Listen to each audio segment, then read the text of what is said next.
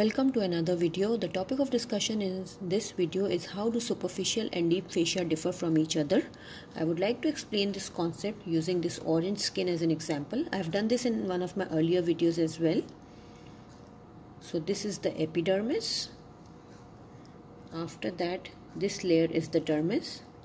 This thin layer is the superficial fascia or subcutaneous tissue, which is in human body is composed of loose areolar tissue and adipose tissue, and the function of this layer is to connect the dermis of the skin to the underlying deep fascia, right?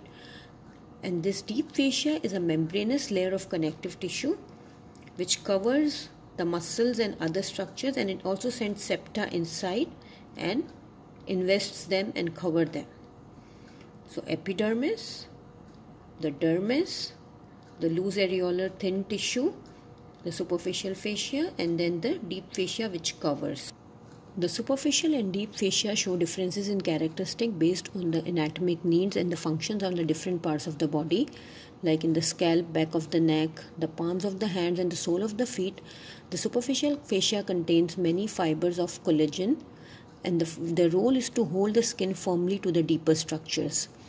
In other places like the eyelids, the auricle of the ear, and the penis and the scrotum, the superficial fascia lacks adipose tissue.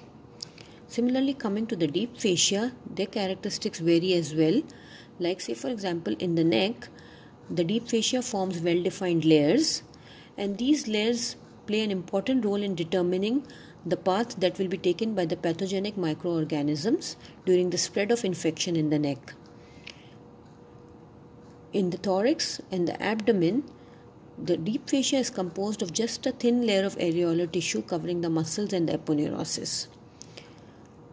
When the deep fascia of the limb is considered, it forms a definite sheath around the muscles and other structures, and then this deep fascia helps in holding them in place and also sends fibrous septa inside between the different groups of muscles, and this helps the limbs divide into different compartments.